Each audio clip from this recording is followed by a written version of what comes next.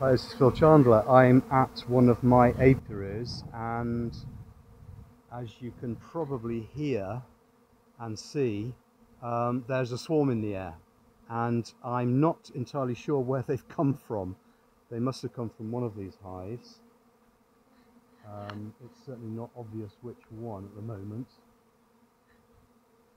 but there's a good number of bees in the air here, and they seem to have chosen to move into one of my sort of quadratic towers here.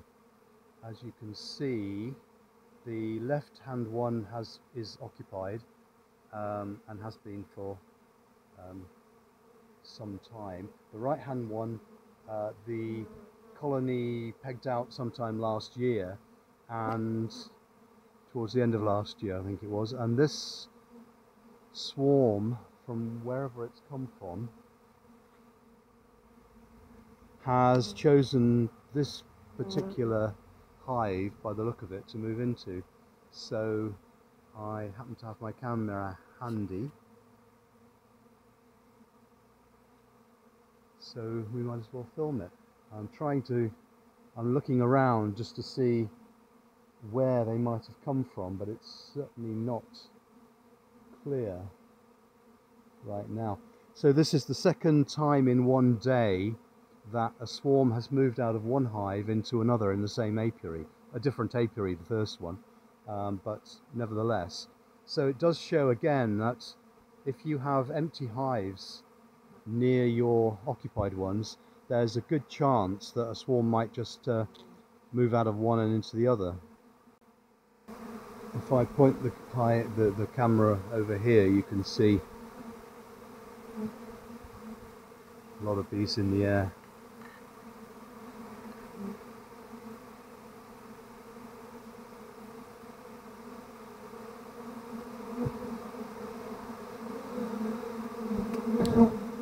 And they're taking no notice of me. In fact, a few of them are landing on me, but they're taking no real notice of me standing here.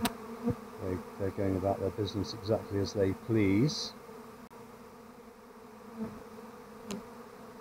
It's interesting that they've chosen this hive to move into. There are several other empties in the apiary, including polynuc, a couple of polynucs actually, and an empty Dadant hive and a Langstroth hive actually.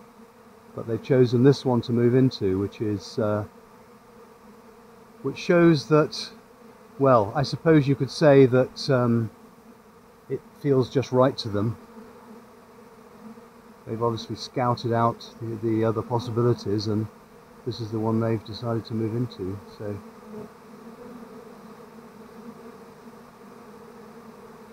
their reasons are their own.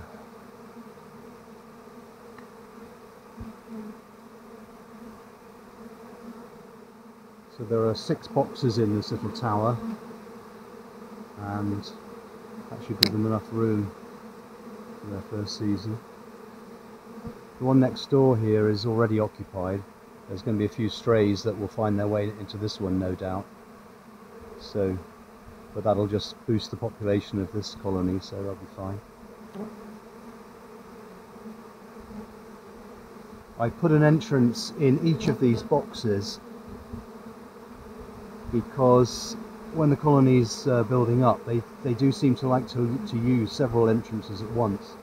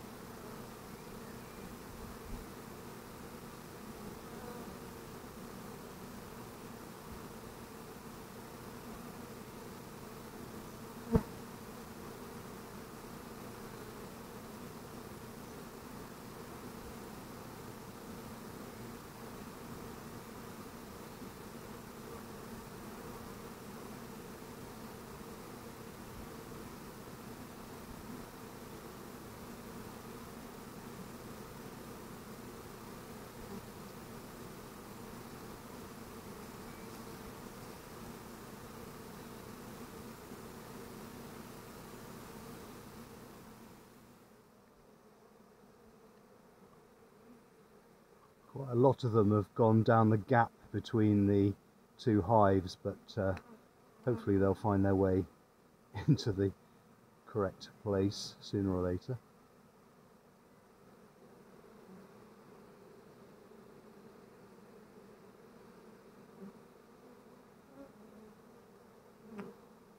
There's a lot of bees fanning around the entrances, so I'm pretty sure that the bulk of them are inside and the queen's with them.